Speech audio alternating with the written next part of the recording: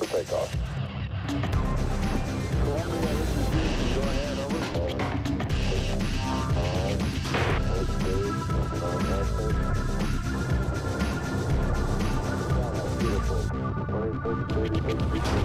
Good evening. Welcome in to Indians Minor League Magazine along with former Tribe left-hander Jason Stanford. I'm Al Pulowski. Thanks for joining us. And boy, the Indians look good, the major league team, Jay, but so do these minor league teams too. Yeah, from top to bottom, these guys are doing what they're expected to do. They're performing, they're improving every week. And as a minor league player, if you can improve and perform like you're supposed to, you're going to move up in the ranks. A lot to talk about here today on the show. Let's tell you what's coming up. First, we'll take you around the minors, talk about all the Tribe Farm teams. Then, Indians Director of Player Development, Ross Atkins, is here. Ross always has some great insight. Later, you'll hear from last year's 8th-round pick, catcher Alex Levinsky from St. Ed's. We'll also check in with our Diamond in the Rough and have our new weekly segment, the Minor League Player of the Week.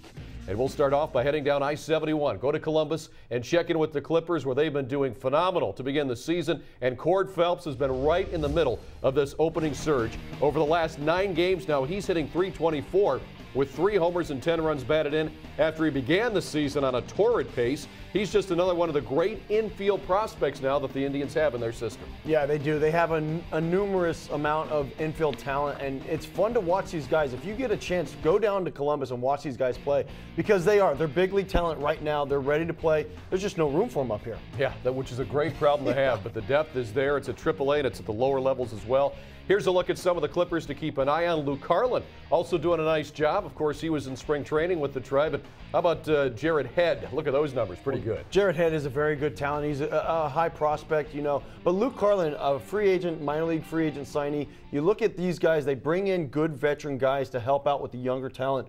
And the Indians have always done a very nice job of intermixing those guys. And he's a prime example of that. All right, let's head over to Akron now in the Eastern League. It's normally known as a pitcher's league, but we've got a hitter to highlight for you this week. Matt McBride, who just continues to pound AA pitching. Over his last 10 games, he's hitting .300 with 3 homers and 5 runs batted in. He had a successful stint in Columbus last season after starting the year in Akron. He's back at Canal Park this season, but hitting the ball extremely well. Yeah, and this happens a lot. When you go through and you play at the AA level one year, you might have to go back there only because the AAA level is so talented and so deep.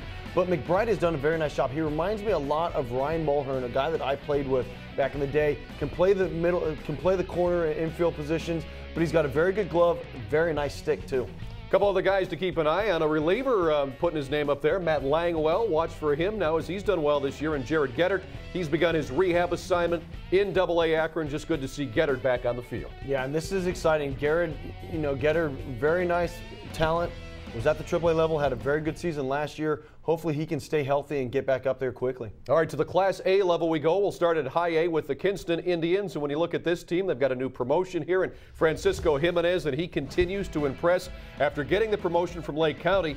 21 2/3 innings, mostly with the captains now. The lefty has an ERA overall this year combined 2.08.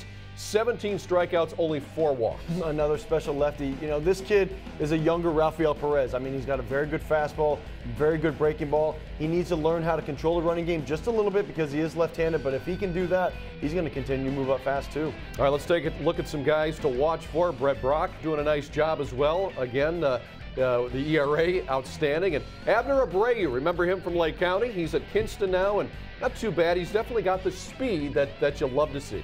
Yeah, and these guys will all learn how to hit, you know, at the levels as they move up. But you can't teach speed, you can't teach talent, and that's what he has. You know, Abreu, very nice talent, and the Indians like all these guys. I mean, they're all moving them up little by little because they are performing at the levels that they need to. All right, we'll stay at Class A and go to low-level A with Lake County and the captains. And one of the guys off to a great start is a local product from Strongsville and Kent State, Anthony Gallus, the Strongsville High grad, now hitting .356 for the year for Lake County. He's got 4 homers, 13 runs batted in, 24 runs scored. His OPS is over 1. It's a 1.009. I don't think he's going to be in Lake County very long. No, this is very impressive. And he's a non-drafted free agent, and you don't see these guys that often. You know, I was a non-drafted free agent, had the luxury of getting to the big leagues. This is another hometown guy. The Indians are very excited to see this guy. You know, they signed him to pretty much nothing, and now he's performing at a high level. Very good athlete. Well, in Kent State, we'll talk about this a little bit with Ross Atkins, but Kent State does a nice job turning out some professional level players. Carlos Moncrief, a guy to keep an eye on. He's got some power there. And how about Tyler Cannon?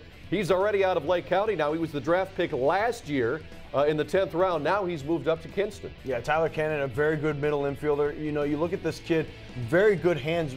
You know, from the defense standpoint, very good hands, though, from an offensive standpoint. He's got very fast hands, swinging the bat, understands the strike zone very nicely. But you look at Carlos Moncrief, I got to see him a lot last year when he was in Mahoney Valley. A very good player. He's got a strong arm. He can throw almost as hard as Sin-Soo Choo. Yeah, boy, I'll tell you what, there's a lot to be excited about in this entire Indians organization right now. The Major League Club is doing it, but we're telling you, some of these kids in the minors, really nice-looking prospects. All right, we'll take a break. When we come back, we'll have our Diamond in the Rough for you. We'll also have our Minor League Player of the Week. And coming up next, it's Ross Atkins. We love talking to Ross. He's got some great insight for you. Don't go anywhere.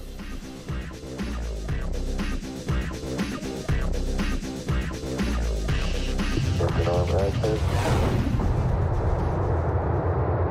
Beautiful. 26, 36 feet per second up.